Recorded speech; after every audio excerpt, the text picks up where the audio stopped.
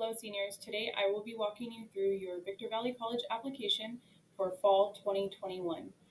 So what we will be doing first is you're going to go to vvc.edu, and then once you get to the website, you will click apply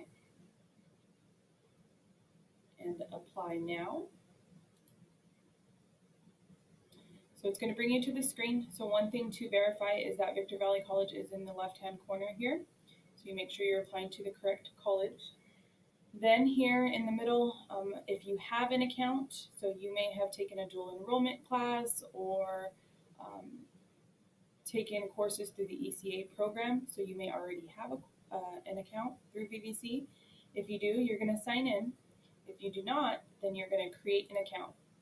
So you're going to click Create Account.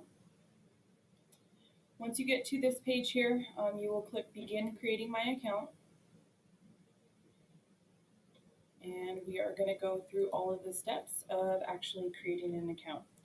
So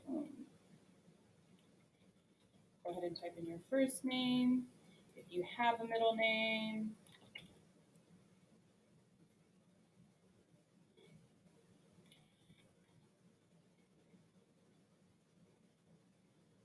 do you have a previous name? So you're going to answer that question yes or no.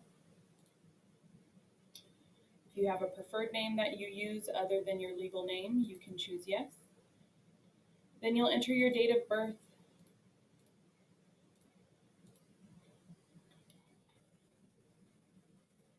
You have to re-enter it and confirm it.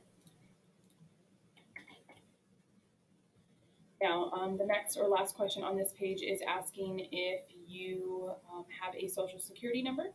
So if you do have one, then you're going to put yes, and you will enter your social security number in twice.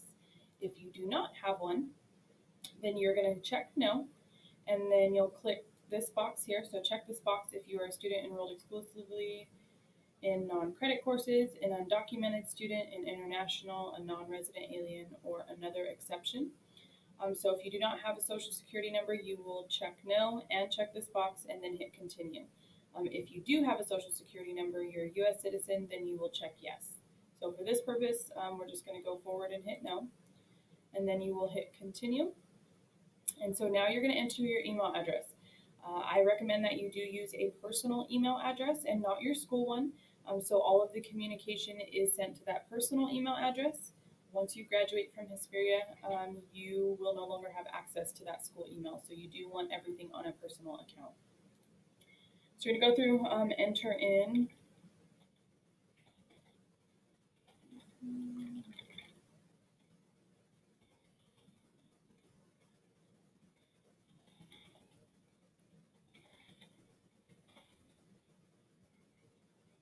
right, you'll enter in your phone number.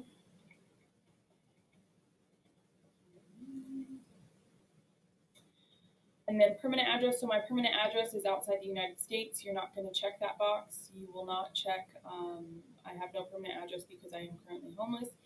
If this pertains to you, then you will check that box. If it does not, then you'll leave that blank as well. And so your street address, you will put in where you are currently living.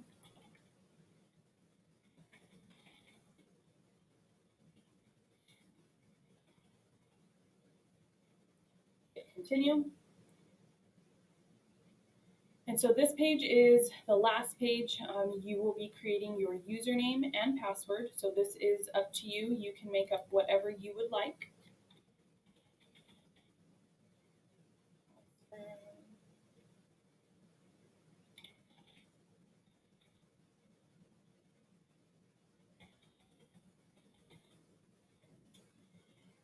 You will create a security PIN. So it says that this is a 4-digit personal identification number for your account. Enter your PIN twice to make sure you type it correctly. So this is a number you create or make up. It's anything that you want it to be.